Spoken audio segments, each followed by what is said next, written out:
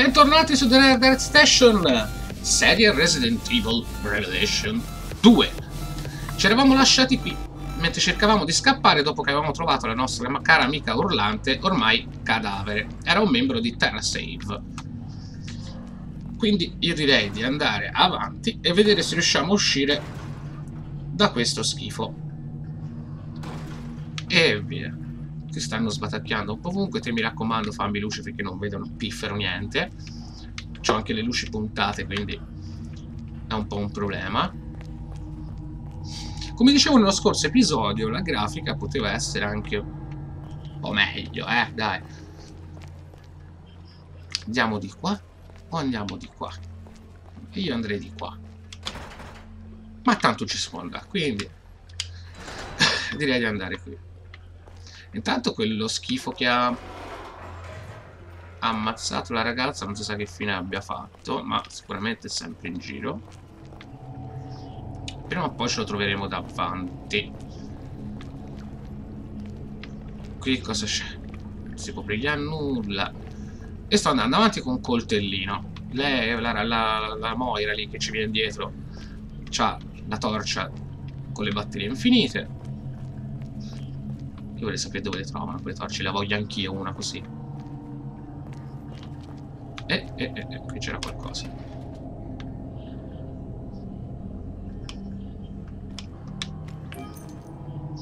Un rubino, così. Un rubino dentro Resident Evil. Perché? Che cazzarola ci facciamo con un rubino? Apriamo anche qui. Uno zaffiro. Così, non sapevano che bonus metterci, ci hanno messo le pietre preziose. Ah, che è Minecraft. Ossidiana dov'è?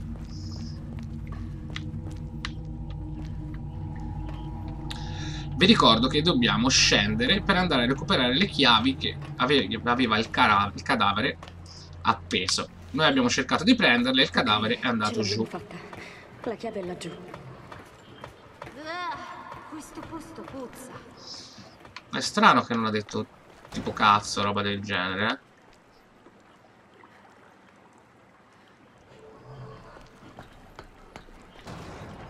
Merda, che è stato? La chiave non c'è. Però pensi beh. È più No. affidabile di molte persone. Se lo dici tu. No, che lo usi a fa? Ci sono gli zombie, perché usare una pistola? Così La si chiave mira. deve essere staccata con la caduta. Classico. Può essere ovunque. È troppo buio. Illumina qui intorno. Ah, ok. Torcia sì, torcia no. Ok, possiamo anche cambiare personaggio e usare la nostra piccola scaricatrice di porto. Dai. Potrebbe essersi impigliata in qualcosa cadendo.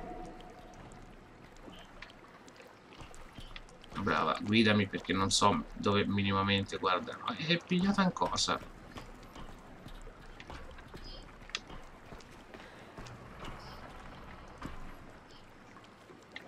Dai, chiavi. Beh, perdiamoci un'ora. Allora, il cadavere è qui. Quindi le chiavi possono essere tanto lontano. Ho capito.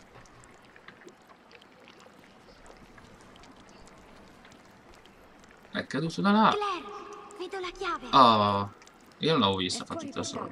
Provo a farla cadere sparandola. Ok. Tanto per non far casino, eh?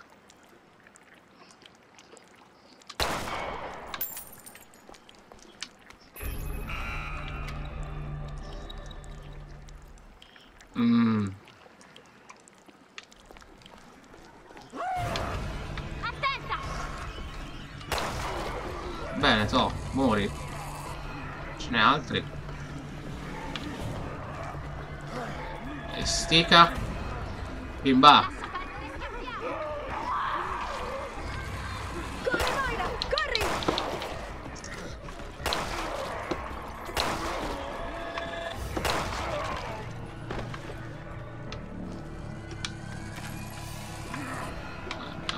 violenti loro.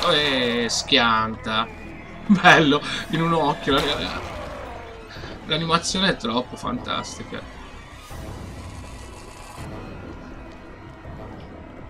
Dov'è Moira?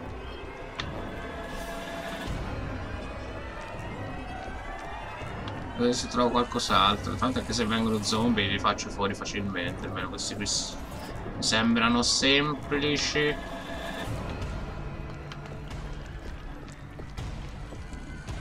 Che cazzarola. Ah, la scala.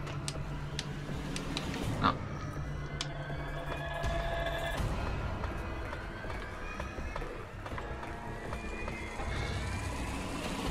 Quando finirà tutto questo? È appena iniziato.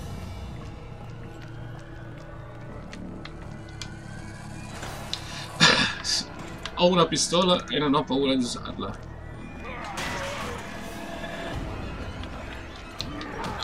Vabbè, ricarica.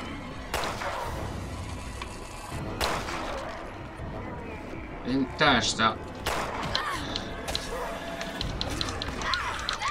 Ecco fatto. Bravo Maurizio. E schianta. Accidente a te. No, non si ricarica. Oh. Tutorial su come ricaricare l'arma? No,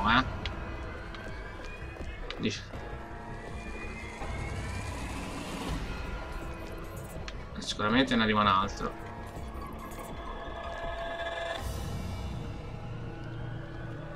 Ora me lo dice come schivare.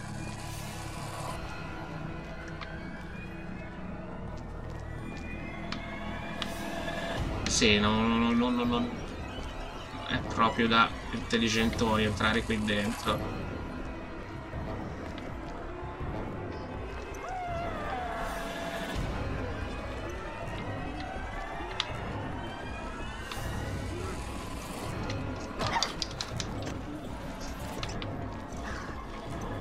Questi sacchi appesi non mi fanno vedere niente.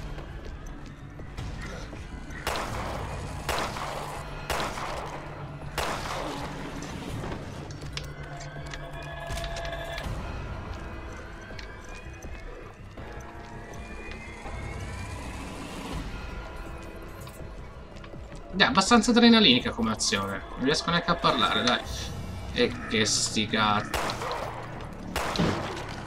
Muori. Poi c'è mio padre di là che ha sbattuto la porta. Mi ha fatto risaltare. Non mi ricordo minimamente la strada. Ho una memoria del cazzo.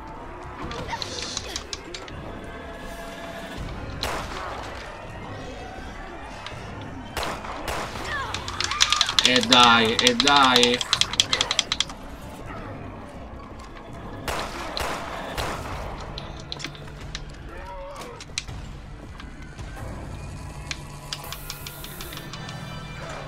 Via, leviamoci di qui. No, non ho più niente da ricaricare. L'hai chiusa la porta.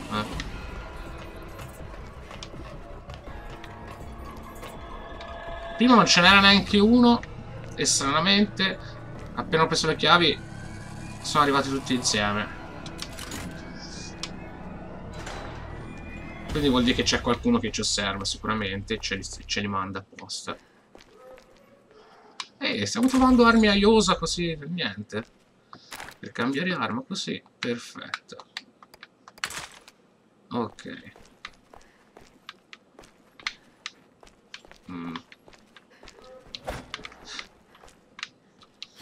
Così. Una fettatina tanto per. C'ho solo 2 colpi in canna. Ok. Perfetto.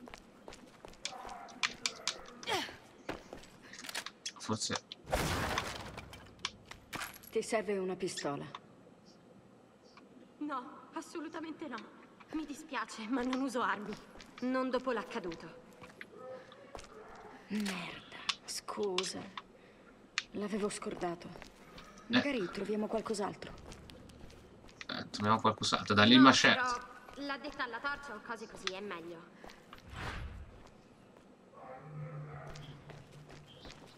Ecco, non capisco perché. C'è qualcosa che luccica laggiù, ma non riesco a vedere cos'è. Ti faccio un po' di luce.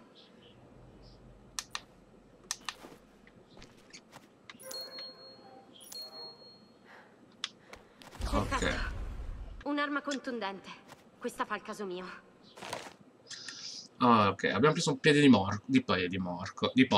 Muore può usare il piede di porco per colpire i nemici con RT e stordirli colpendoli da dietro. Può anche effettuare un attacco a terra sui nemici con RT. Quindi praticamente è più violenta lei con quello che...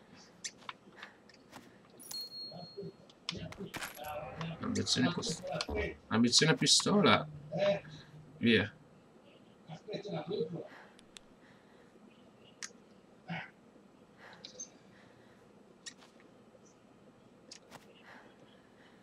Qui non si sa bene cosa ci sia. Oh, un topazio.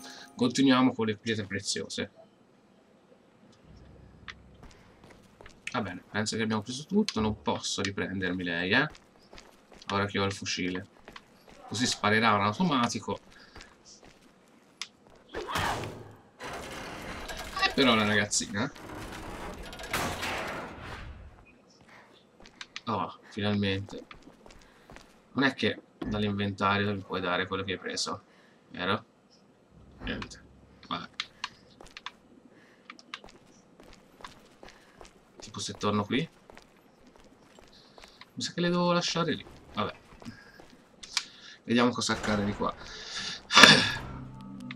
Odio le bambine negli horror. Claire, l'hai visto, non è vero? Sì, ho visto qualcosa.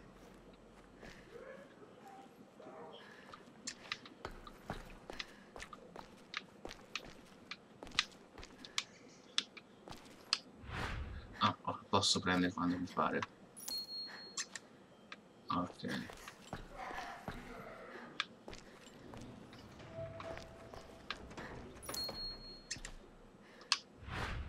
Ah, allora, con lei punto. E con lei raccatto la mia brava robina.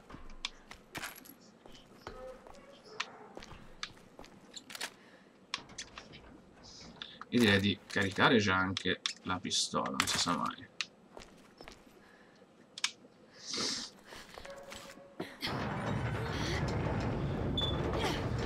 Quando... Oh, perfetto. Ah, forse stiamo uscendo, ragazzi. Stiamo andando in esterna. Sento dei respiri già troppo pesanti. Queste qua non mi sa che non è un'esterna.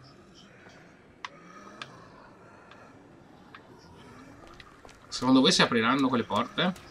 Temi ciò che diverrai e divieni ciò che temi. Cosa? E chi cazzo è questa poetessa? Eccoci. Siete spaventati? La marchesa del Che Grillo. potete dirlo? Parlatemi. Di cosa blate? Questi braccialetti cambiano colore in base alla paura. E tu di preciso chi saresti? Così tanta sofferenza. Non sapete ancora di cosa aver paura. Sta parlando a noi o a se stessa? La mappa. Come vediamo la mappa?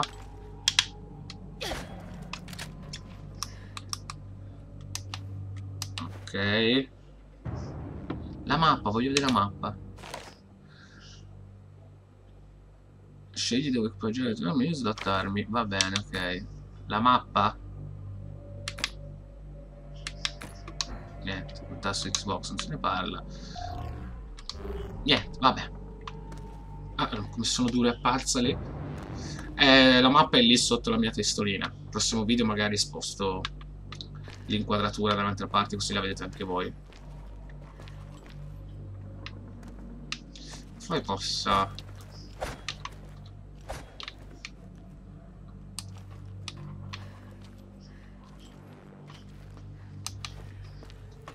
Niente. A parte che è su binario questo affare qui.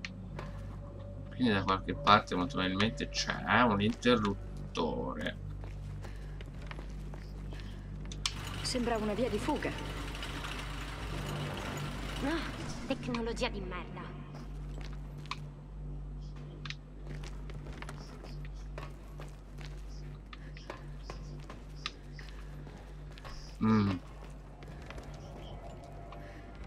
Si inizia con gli enigmi, eh?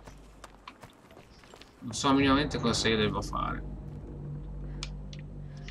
Ah, manca una ruota dentata, perfetto. Cioè, abbiamo preso una ruota dentata. Ok, almeno. Non ci è dato saperlo.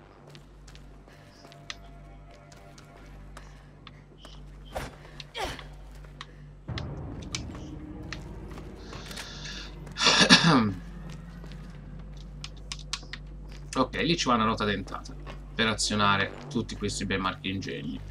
Quindi andiamocela a cercare, non si sa bene dove, non si sa bene come.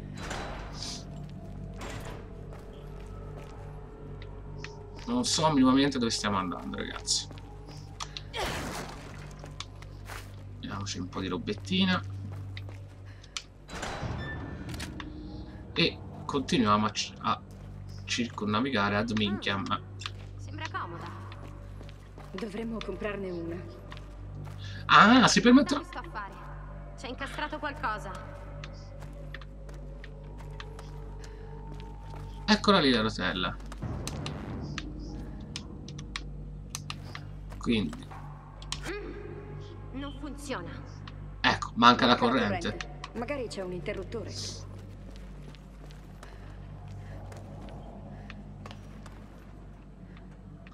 Sono finiti tutti gli attacchi zombie, eh. Fasciatura. Fasciatura ferma il sanguinamento, usabile anche se posseduta dal partner. Perfetto.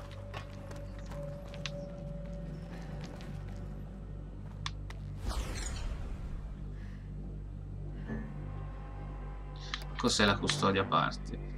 Una custodia contenente parti per la modifica delle armi. Quindi qui ci sarà un tavolo da lavoro. Classico. Perfetto. Può potenziare l'equipaggiare le tue armi e il manco di lavoro. Equipaggiamento, può scegliere le armi, equipaggiare. E noi vediamo cosa possiamo fare. Cosa potenziamo? Io potenzierei la pistola.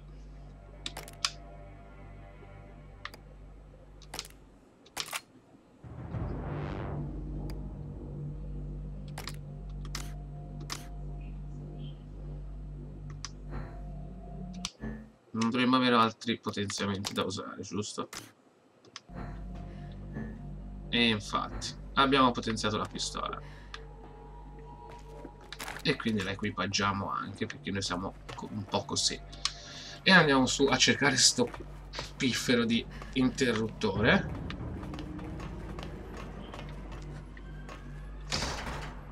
È chiusa dall'altro lato. Quindi niente. Torniamo giù.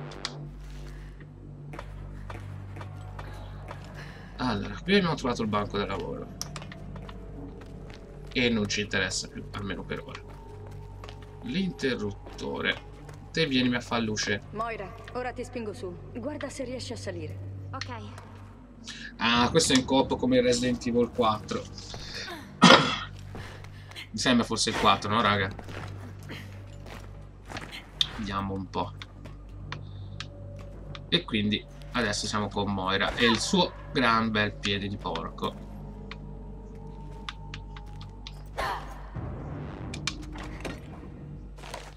Alcune casse devono essere sbloccate. Muovi il cursore per trovare il punto di sblocco. La posizione del punto di sblocco può essere determinata dal colore del cursore, dalla vibrazione del controller. C'è il suggerimento solo per la prima sequenza.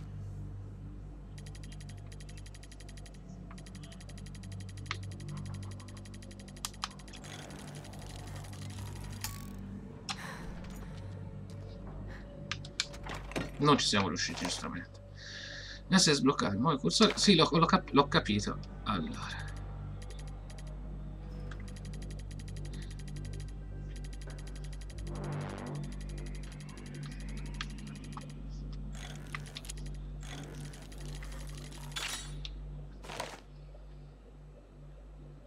Perfetto.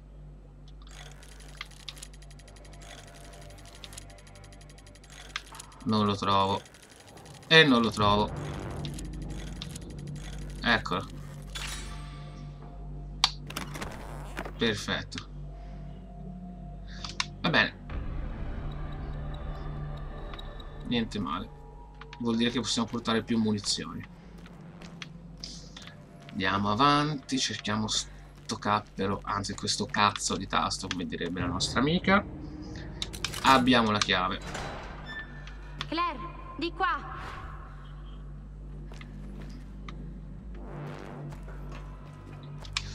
Non poteva farla prima. Ah sì, no, ci siamo andati prima. Giusto, è vero, ci è andata a aprire la porta, quella che non si apriva. Forse una volta fuori troveremo chi ci aiuterà. Ma fuori l'interruttore dobbiamo trovare, dura. No, di qua si riscende, non ci interessa.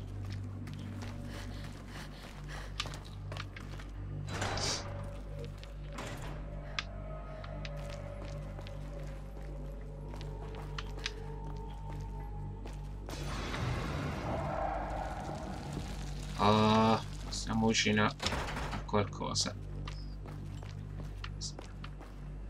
Allora, la sala è quella, molto probabilmente. Dobbiamo fare il giro. Voglio solo andarmene di qui. Strano che non ha detto cazzo, voglio solo andarmene di qui, La marchesina. Cerchiamo di non correre troppo. Ehi, fai luce.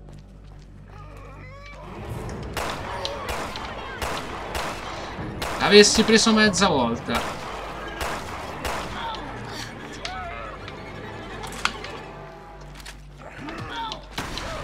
E schianta.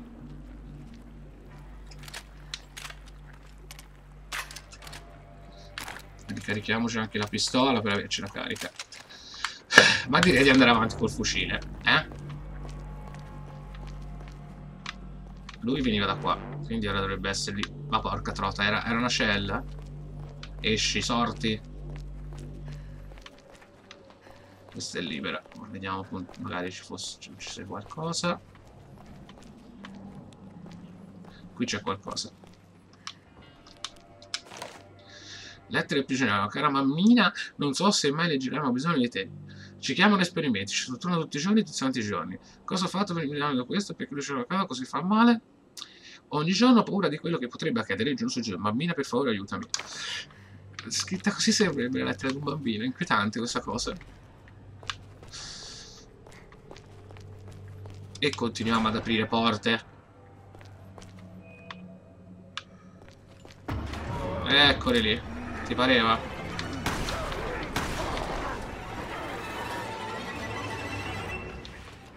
A lei non doveva tipo attaccare. Aia, aia, aia, aia, aia, aia, aia, aia.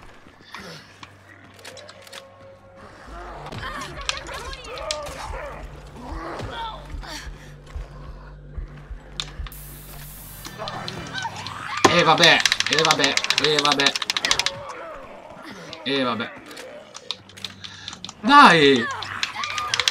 Dai, ma porca di quella puttana.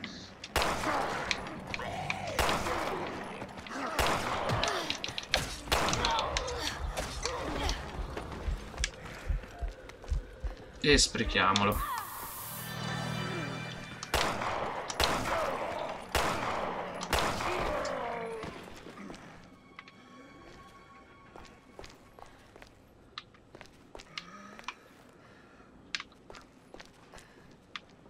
Chi è che sta respirando?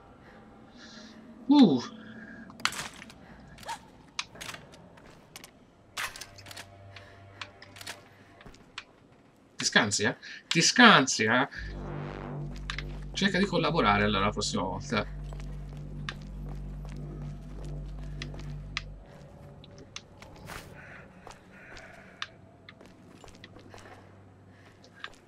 Qui dovrebbe essere libero. I sensori con cui sono equipaggiati esperimenti misurano il livello di adrenalina. Verde normale, arancione ansia, paura, mutazione rosso. Se il sensore è solitamente rosso vuol dire che è già passato tutto il stato di mutazione. Sparati immediatamente. No, aspetta.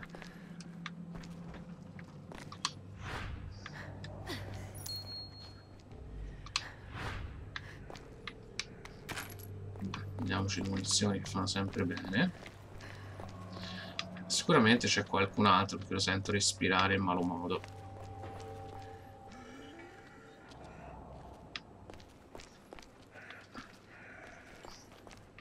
Ed è tipo qui, molto probabilmente.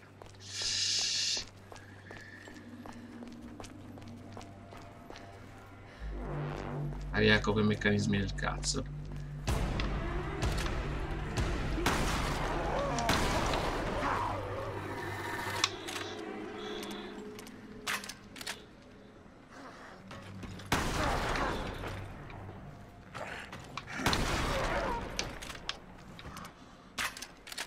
Cazzo. Quello è grosso forte, eh. Ci proviamo. Direi di no. Non ci ha visto? Non ci ha visto? E noi ce ne andiamo.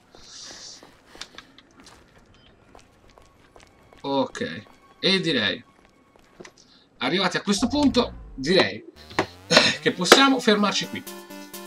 Ci salutiamo per poco. Se vi è piaciuto il video e il gioco, ragazzi, mi raccomando, tanti bei mi piace, spolliciate a bestia, condividete, iscrivetevi al canale, iscrivetevi pure alla pagina Facebook, Google+, Twitter, link in descrizione. Andate a vedere i miei vecchi video, il gameplay di Dragon Ball Xenoverse, la sala giochi e tutte le retro recensioni nonché gli speciali. E soprattutto, raga, stay tuned!